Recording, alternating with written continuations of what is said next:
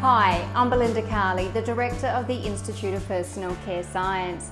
And I get asked a lot of little questions about chelating agents, and I had a little look on the internet and there is some good information, but as normal, there's a lot of misinformation about chelating agents. So I thought I'd do a video on chelating agents for you to help guide you in when you do need them, when you don't need them, and what they actually do or do not do in a formula. Well, the very first thing and fundamental aspect of a chelating agent is that it sequesters metal ions in a formula. Basically, it binds to metal ions that may be present in your formula. Now, this is very desirable when you don't have a great water source. Having said that, you should always be using demineralized water because you don't want excess ions in your water. But you still need a chelating agent if there are free metal ions in the water. This can also happen in very small amounts, but that's all that needs to be present, from some manufacturing equipment. It's also a big problem when you're using some pigments like iron oxides, for example. There are some free ions in there. There's some sunscreen actives that require chelating agents to help them achieve a good shelf life. And there's some surfactants like naturally saponified soaps and sulfates that also need chelating agents to help sequester any ions in the water, otherwise you end up with that hard scum around baths or showers. Free metal ions can cause oxidation and discoloration in products. They can speed up oxidative changes which can lead to discoloration, unfavourable aromas forming, pH shifts and even separation of emulsions over time. So using a chelating agent sequesters these free metal ions and reduces the rate of any oxidative type reactions. You can still use your antioxidant, and in fact you need to use antioxidant where you have essential oils or plant oils present because they will oxidize over time. But your chelating agent can help boost their efficacy, so you protect the formula from oxidative changes for longer when you use both. Chelating agents can also help boost preservative efficacy. They're not preservatives on their own, but they can help your preservatives work better. So especially in a more challenging or nutrient-rich formula, chelating agents can help improve the efficacy of your preservative system. You still need a good preservative system, but your chelating agent is helping make sure it's even stronger than when it's not present.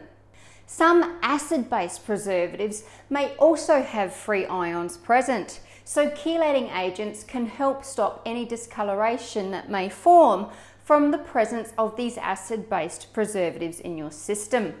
If the preservative you're using has acid in the INCI name, then a chelating agent will not only help boost its efficacy, but protect against any discoloration that may occur from the use of that preservative over time. So if chelating agents are so great, why don't we just add them to every formula? Well, there's a couple of cases where they're especially not suited. Chelating agents carry charge, so if you use them in formulas where there is a charge-sensitive material, you could impact the efficacy or performance of that material. For example, a lot of your polymers.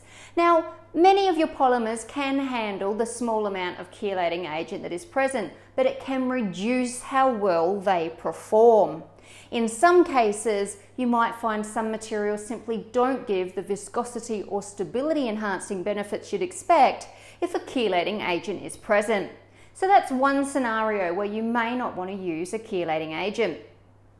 Don't use chelating agents in conditioners. Chelating agents carry a negative charge.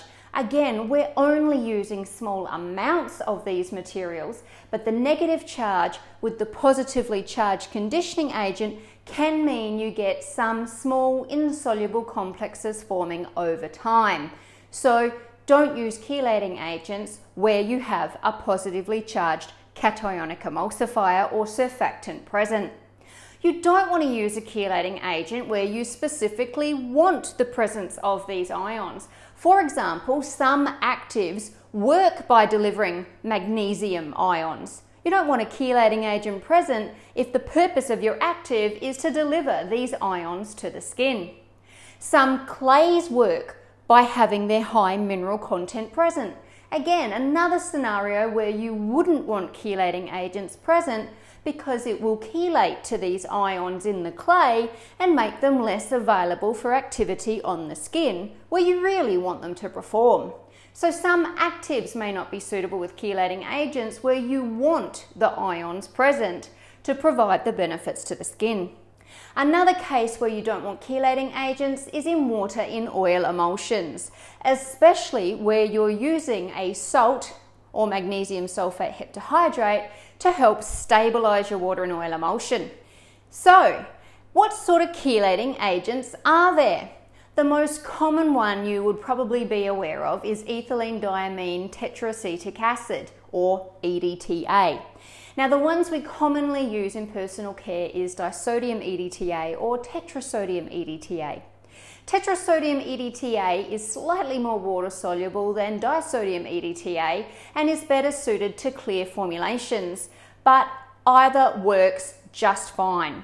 Now, we only use very small amounts of these materials and only what we need for the formula, typically between 0.05 to 0.2% maximum.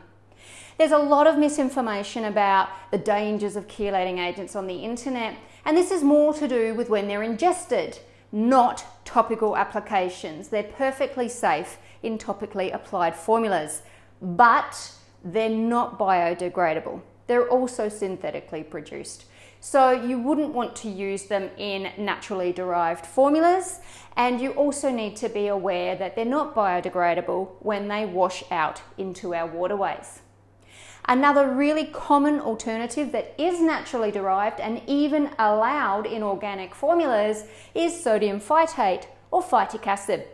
Now, this is available from several different suppliers under different trade names, so I can't give you an exact percentage to use because they all come as different grades of material. So refer to your supplier's information for the specific grade you want to use to get the best input specific to each material. It's still only a very small input. It can raise the pH of your formula slightly, so just be prepared for that when you're doing your final pH adjustment. But it normally doesn't have too big an impact on your formula and goes into your formulations quite easily.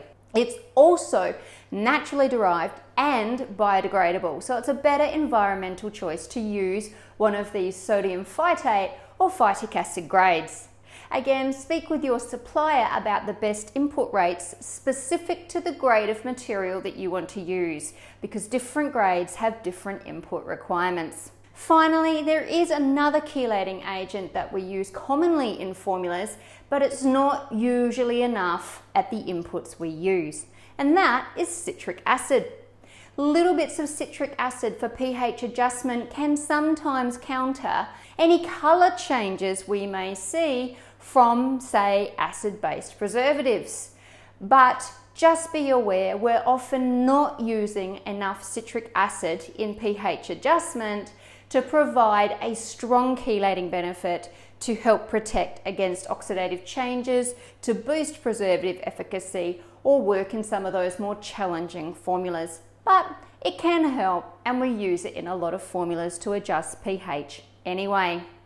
Sodium phytate or phytic acid is by far the best biodegradable choices. Just remember to check supplier information carefully to get the best input that suits your formula.